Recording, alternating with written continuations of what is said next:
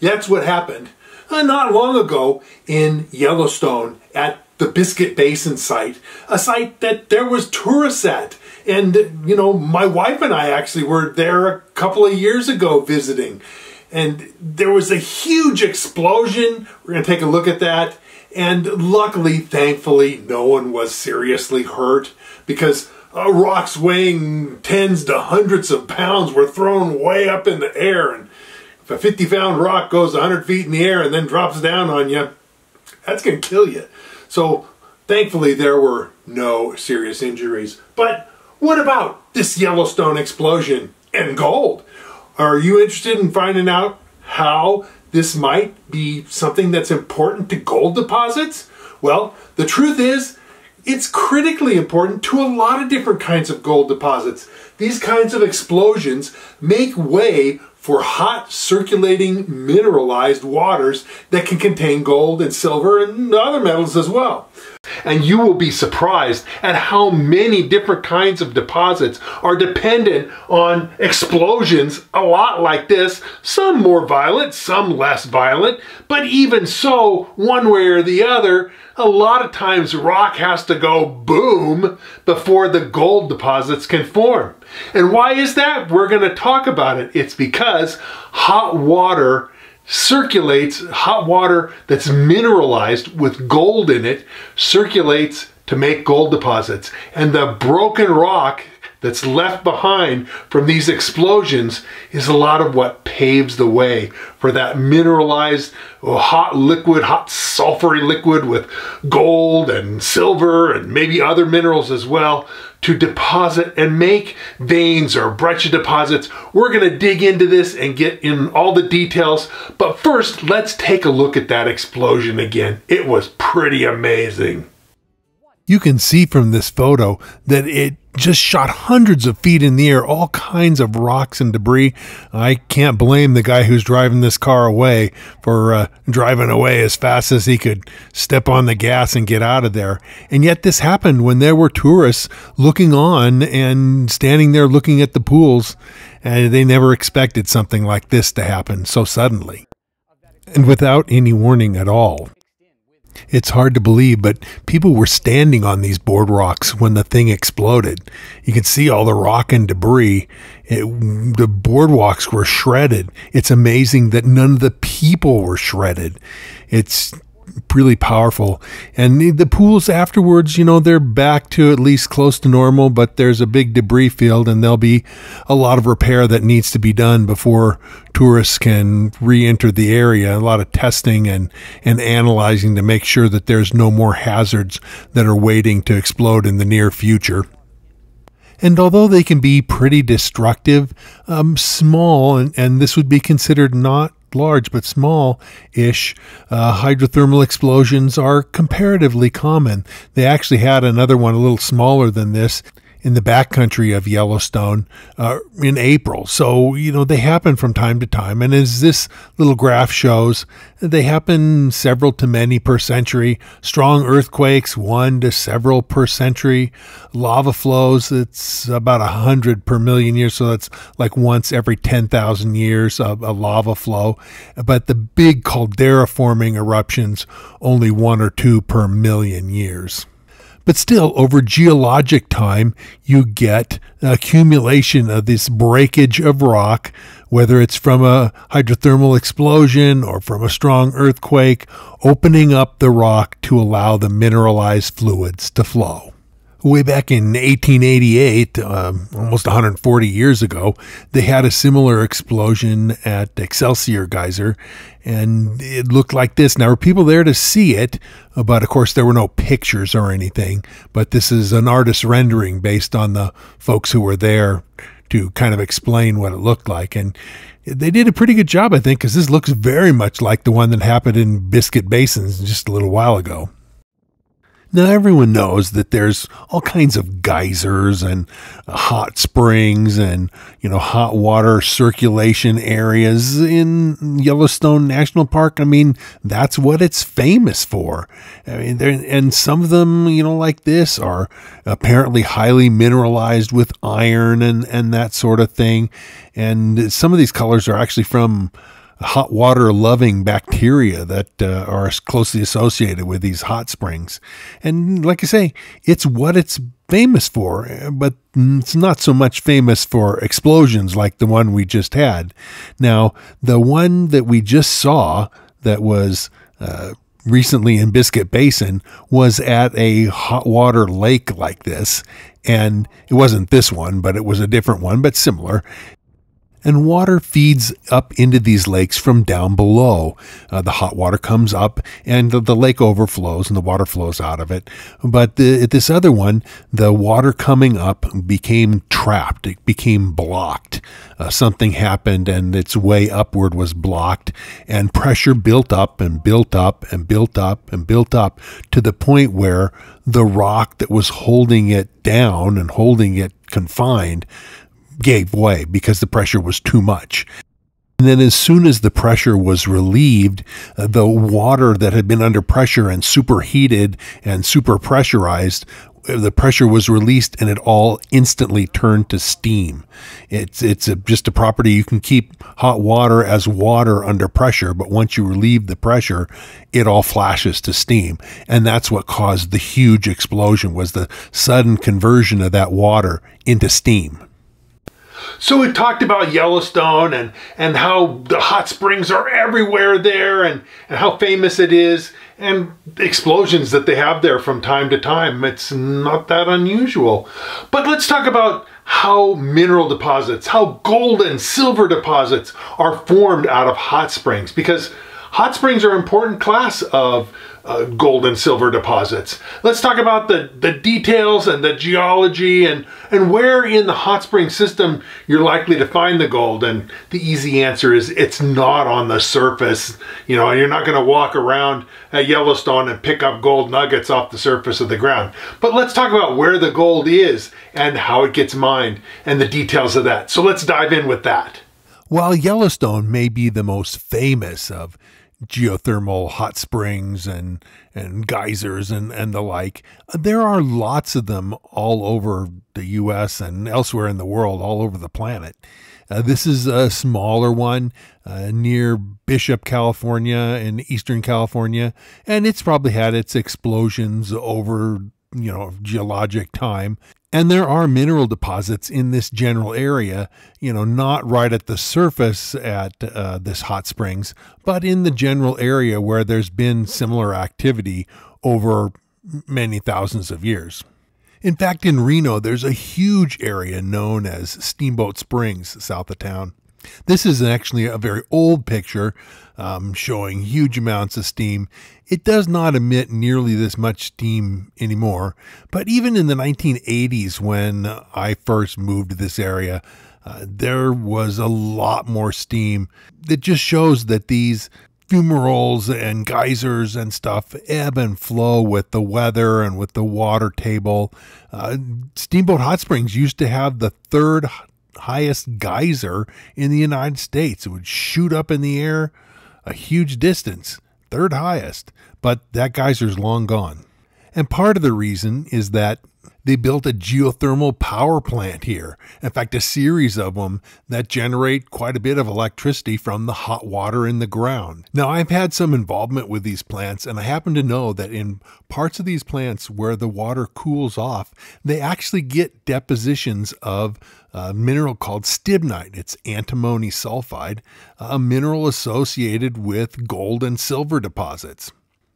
In fact, a number of geologists have said that the Steamboat Hot Springs area is probably a lot like what the Comstock lode looked like several million years ago. And the Comstock lode is really only about 15 miles away as the crow flies. There's actually a geothermal plant somewhere, and I've seen pictures of it, but I couldn't find copies on the internet to show you guys, where in the parts of the plant where it cools off, there's actually gold that gets deposited. And like I say, I've seen pictures of it where the inside of the thing gets a deposition of metallic gold instead of stibnite that occurs at this plant. This little diagram kind of tells the story. You have at the bottom, the lowest level, intrusive rocks, molten rock that's coming up from down below in the earth. And the heat from that makes things rise, and you've got rain from the surface coming down and getting into the rocks and getting into the water table, but the heat from the molten rock below heats the water up and makes it rise. And at the same time, it kind of dissolves out traces of gold and traces of silver, traces of other elements that are in the rock, and brings them up toward the surface. But the problem is gold and silver, they come out a little bit more easily. They come out more quickly. And so the green areas that I should have says ore body on the diagram, this is going to be where your gold and silver are deposited. It's going to be anywhere from 100 to maybe even up to 1,000 feet down from the surface. And on the surface, you're going to have silica sinter. That's the white rock that you see in Yellowstone and at Steamboat and other places where you have hot springs. And you see surface geysers, fumaroles, hot springs, and the like. That's the surface expression. And the last stuff to come out right close to the surface, the last metals anyway, include mercury and antimony. And so the power plant that is there at Steamboat gets its water from down below, but it's not hot enough to be bringing up gold-bearing water. It's hot enough to be bringing up antimony-bearing water. And actually in the Steamboat area, they have mined some mercury too in the past, in decades past. So the gold and silver, though, are going to be down a ways. And when you have the deposits that you have on the surface, the surface geysers and fumaroles, the silica sinter on the surface, that's usually eroded away so that you see then the veins that have the ore bodies in them. Now, talking about this circulating water and how it forms mineral deposits brings us back to these explosions, because basically solid rock, you don't circulate water through it easily. You either need something like a serious fault zone that opens up a break in the rock, or even better, an explosion that turns an area of rock into a loose breccia that then allows the water to circulate through it. And this is kind of just the design of it. You have a pressurized water chamber at the bottom, a chamber that eventually becomes overpressurized, and the pressure is so great that it basically blows out the rock above it. And open fault zones allow water to circulate and form veins, but veins and breccia pipes can be related. You can get an area lower down that's like this vein that becomes overpressurized and eventually becomes the explosion that causes the breccia pipe or cone above it.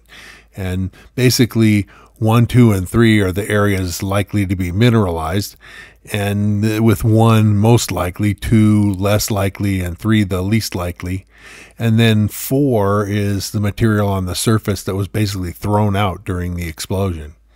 Breccia fragments can be all grades of mineralization, from lots of low grade to super high grade like this. Each of these areas that have gold around it are basically the fragments of rock that were created in a breccia, and then the gold is deposited around the edges of these fragments of rock. And then the lighter colored in the middle, it was an open space, and it's basically filled with quartz. But you can see this rock is amazingly rich. This is from Goldfield in central Nevada. Here's another fabulously rich piece of breccia ore, this time from the Sleeper mine in northern Nevada. Again, you can see the broken fragments of rock and how the gold has formed around it. Sleeper produced some amazingly rich ore and was a hot springs type of deposit. Now, not all breccia ore that forms from these types of things is super rich and filled with visible gold. This is ore from a mine in Romania, and you can see the chunks of rock, and then it's surrounded by little veins and veinlets of quartz that have gone in and mineralized in the open space that was left behind when the breccia was formed. Here's another example of something that's just a good milling grade ore, but it's a lot different than what we just looked at. That's mostly rock with a little bit of quartz surrounding the space. This piece is the other way around. It's mostly quartz with some amount of rock left over from the breccia, but the quartz really moved in and took over the open space. So while vein-type deposits may be better known and more commonly recognized by prospectors, it's worthwhile to keep your eyes open for these breccia ores because, as I've just shown you, some of them can be extremely rich. So now that you've learned a little bit more about these unusual types of ores, maybe the next time you see an explosion at Yellowstone or someplace else, you'll just think, well, the ground's getting ready to prepare a new gold deposit down below, maybe 100 feet, maybe a few hundred feet, but not on the surface. Now, you'll never be able to prospect at Yellowstone, and you're not likely to find gold and silver at an active geothermal system where you've got steam and hot water. But there's a lot of districts where there may have been hot springs in the past that have nice gold and silver now. But whatever you do as far as your prospecting is a skill, and you have to know what you're doing to be successful. And in order to impart to you that skill so that you can pick up a lot faster than I did by having direct information given to you, I wrote a book. It's called Fistful of Gold, and I'm going to tell you a little bit more about my book right now. This is my book, Fistful of Gold. It's an encyclopedia of everything you need to know to go out and find gold for yourself. It distills down my 45 years of experience out in the field prospecting, as well as my degree in mine engineering. It's, like I say, an encyclopedia. There's a lot to it. It's over 250,000 words long, hundreds of pages with hundreds of illustrations teaching you what you need to know about geology, about mining districts, about techniques of finding gold. It covers metal detectors, sluicing, panning, dry washing, high bankers, you name it, it's covered in there. It talks some about platinum and diamonds, but it's mostly about gold because gold is more widespread. It is not so much a book about where to find gold, but a book about how to find gold. Because even if you have a location where gold was mined in the past and you go out there, well, where should you look to be successful in your prospecting, to find the gold that's there? This is the book that's going to tell you that information. I spent most of 10 years writing this book, so I thought a long time about it. It's got, like I say, lots of information and lots of illustrations, and I've had results from people who bought it. It's available on Amazon, but I recommend buying it through High Plains Prospectors, and I'll put a link in the description for buying this book through them. They have a better price than Amazon, and I have a special deal that I'll tell you a little bit more about where you can get a 5% discount from the price even with that. On Amazon, the book rates a 4.7 out of 5, which means that of all the people that have bought it, they've been really highly satisfied, and I think you, if you buy my book, will be just as highly satisfied as well. Now let's talk a little bit more about High Plains Prospectors. They're a prospecting shop, a mail order prospecting shop that I've partnered with. The deal is that I can get you a 5% discount, a coupon code, and I'm going to put the code to that right here. It's just Chris Ralph, all caps with no space between Chris and Ralph. You put that in there as a discount code and you'll get 5% off their already really good prices.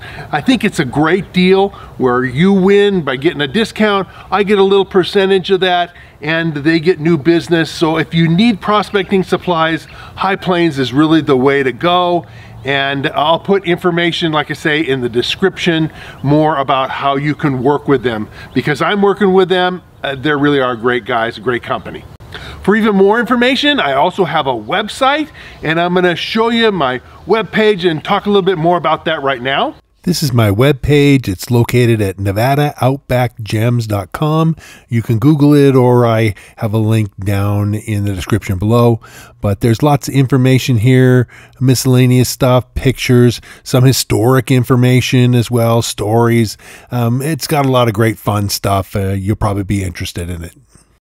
Now, on all of my YouTube videos, I encourage you guys to ask questions. If you have thoughts, comments, suggestions for things that I ought to look at in my videos, things that you want to find out more about, and I answer 100% of my questions. There's not very many YouTubers out there that answer 100% of their questions. I'm one of the few. And so I will do my best to answer what you have. I mean, I only can write so much. Sometimes the answer is something where I'm going to recommend that you buy the book and read about it. I also ask that you subscribe to my channel, click the bell notification so that every time I come out with a new video, you'll be able to watch it. And like I say, I cover a huge amount of topics. I also have 250 videos that I've already done. And so you can go back through my catalog of videos on YouTube. I'm sure there'll be many videos there that you'll want to take a look at, especially if you have any interest in gold or platinum, diamonds, gemstones, geology, and that sort of stuff. My YouTube site is going to be right up your alley. So I'll see you again real soon. We'll be out in the field and back in the office at the whiteboard, and whether we're looking at gold or platinum, diamonds, gemstones, or other interesting geology, it's going to be fun. You're going to enjoy it, and we'll see you again real soon.